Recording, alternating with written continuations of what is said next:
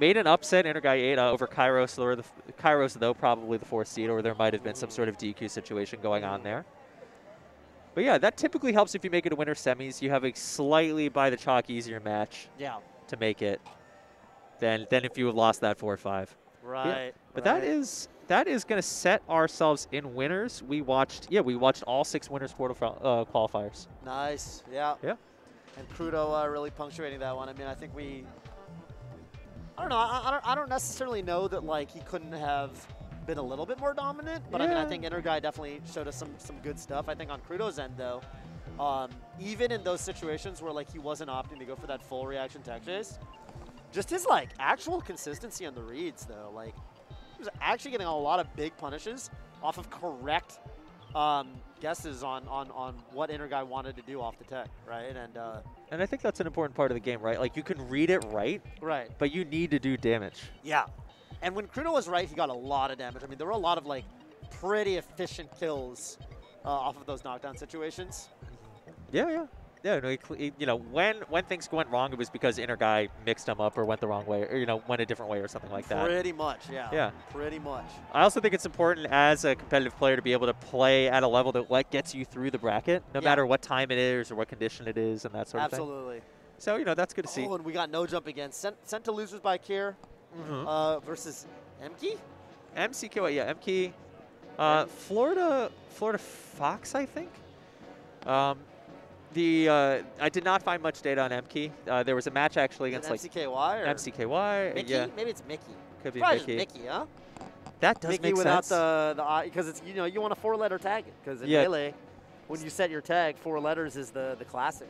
That's like what what fits you're into the game. able to do within the confines of the game. So yeah, I'm gonna call him Mickey, and I'm happy to be corrected. You know what I'm saying? Oh, absolutely. Yeah, absolutely. I think there was a 65th in an event and a tough battle with Codeman, the Pichu. Oh wow. Yeah. That's not a matchup you see every day. No, it's not. Yeah. Pikachu, rare as it is, and then the smaller, more self-destructive Pichu. That's a once in a blue moon sort of a thing. Yeah, Pichu just not really having mastered like control over his own electrical capabilities. Too young to control. The power. Right.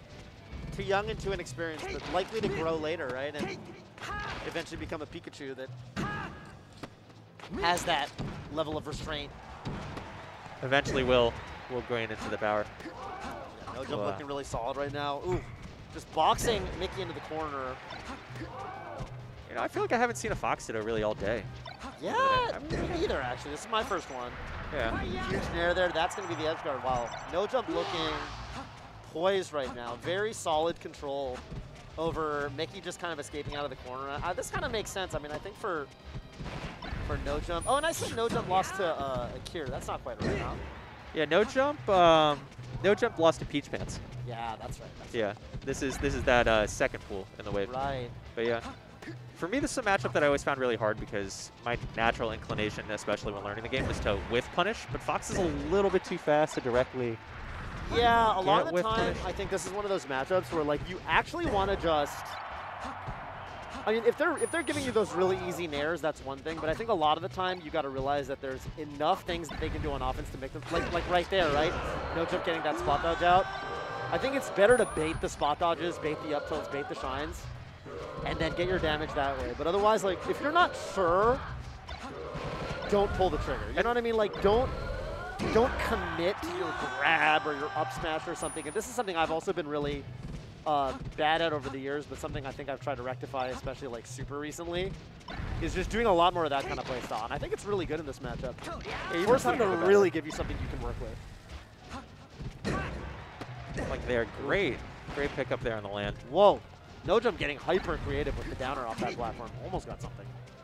I like to see that. Fox is very good at just keeping people off balance with this sort of pseudo combos, and yeah, that it's not always going to be the the most technically known combo is a good thing. Great cover. Oh, great cover. I love that jump bear on the side B because that is like, that's like the true test of like if you're reacting well. If you're really covering everything the Fox can do off the ledge. Ooh. Right. Well, I think to even get that reaction on the side B, I really think even using the audio cue is like essential. Yeah, you miss it. You miss it when you don't have it. Yeah. 100%. Yeah, some players play like with audio off and I can't do it. with headphones and stuff. And I've always used spacey side B as like the reason I don't want to mess with that. Exactly. That little ding. Yeah. I hear it faster Really than I can helps a see lot. it. And Nojump right now, I mean, they're kind of slugging. They're kind of going back and forth in regards to knockdowns. But the problem is that only one of these players is on their last stock.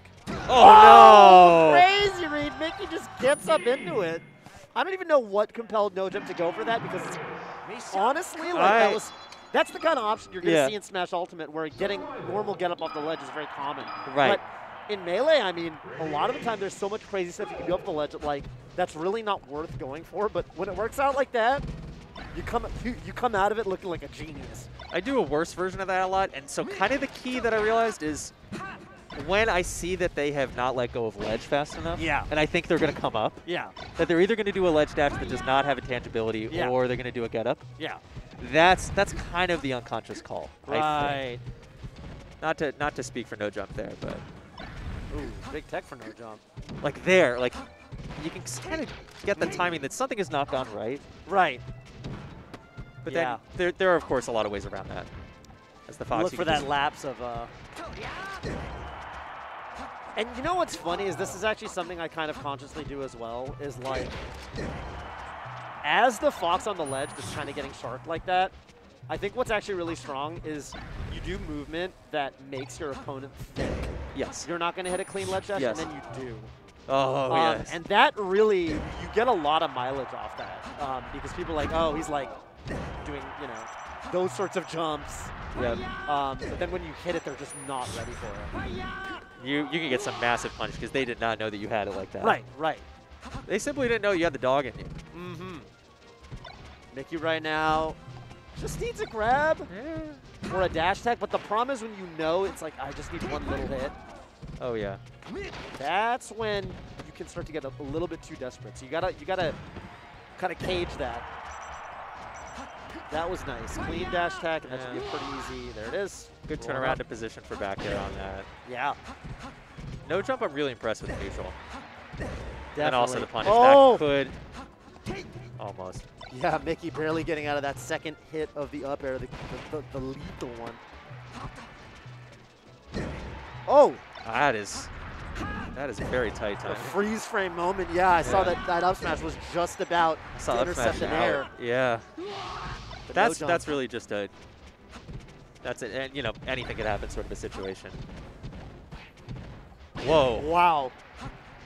That was very, very fast to know that the jab was sending behind. Okay, that's a big grab. Called tech in place a little bit too hard. Oh, what's the edge guard? Oh, the forward smash is not going to cut it. Fox was coming from that low angle, kind of singed his toes. Wow. Ooh. So was the angle possible to get to ledge there? Yeah, definitely. Yeah, but it's hard. It's a it's a very narrow one, and so as a Fox, you maybe think that they're just going to come straight on stage. Yeah, I mean, I think that at the start of that edge guard, Nojump was setting up to cover a side B. Yes. Saw the up B, was like, okay, well, I don't think I can even get over to ledge in time, so I'm just going to dedicate myself to covering all the on-stage options. Because mechanically, if you hit an angle that's too narrow, you got auto-corrected back down to straight.